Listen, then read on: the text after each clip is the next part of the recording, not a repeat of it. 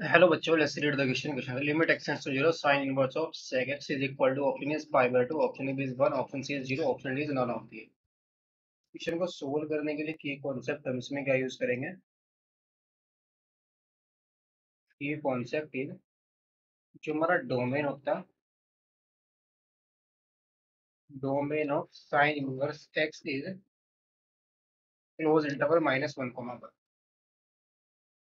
हम क्या कर लेते हैं, लेट कर लेते हैं L is equal to limit x tense to 0 sine inverse of sec x। ये लिमिट हमें इवेल्युएट करनी है। तो पहले तो हम इसका डोमेन देख लेते हैं, फंक्शन हमारा डिफाइन कहाँ पर है, क्या जीरो के नेबरहुड में डिफाइन है या नहीं है फंक्शन। फंक्शन की लिमिट जीरो पर तभी करेगी जब इस फंक्शन ये फंक्शन हमारा क्या होना चाहिए, जीरो के नेबरहुड में भी डिफाइन होना चाहिए। इसको हम देखते हैं। सिंस वी नो दैट जो हमारा डोमेन होता है sine inverse x is defined. We know that sine inverse x is defined on close interval -1, and जो हमारी रेंज होती है, range of sec x is -infinity to -1 पर क्लोज, फिर क्लोज 1 to infinity। ये हमारी होती है sec x की।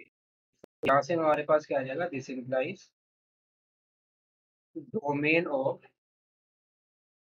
Sine inverse of sec x is, ये हमारा क्या आ जाएगा, ये कहाँ पर डिफाइन होगा, सिर्फ n पाई पर डिफाइन होगा।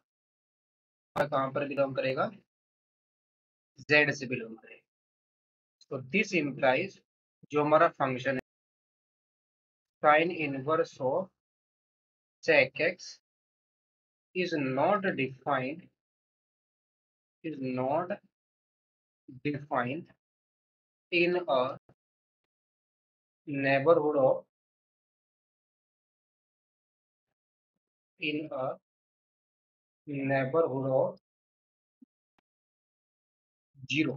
तो जीरो के नेबरहुड में हमारा फंक्शन जीरो पर तो डिफाइन है फंक्शन हमारा, बट जीरो के लेफ्ट में, जीरो के राइट में फंक्शन हमारा डिफाइन है, तो उसकी लेफ्ट लिमिट भी एग्जिस्ट नहीं करेगी, राइट लिमिट भी एग्जिस्ट नहीं करेगी। So this implies limit x tends to zero sine inverse of sec x does not exist, does not exist। Option कौन सा करेक्ट होगा इसका, none of this. Hope you studied well, best of luck, thank you.